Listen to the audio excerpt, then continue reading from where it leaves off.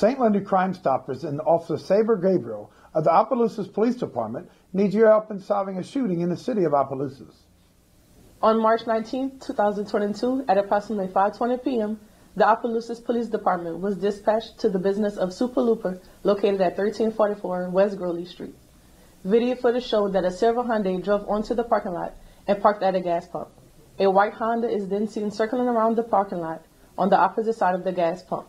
The driver of the white Honda is seen lowering the driver's side window when the passenger and driver of the silver Hyundai stepped out of the vehicle and began shooting at the Honda using a pistol and a rifle.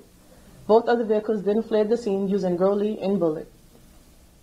Use our QR code at the bottom of your screen or download our P3 app and tap the app on your mobile device to say it here and submit your anonymous tips.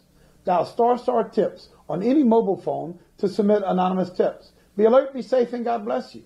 On behalf of Crime Stoppers and Officer Saber Gabriel, I'm Deputy Chief Eddie Thibodeau.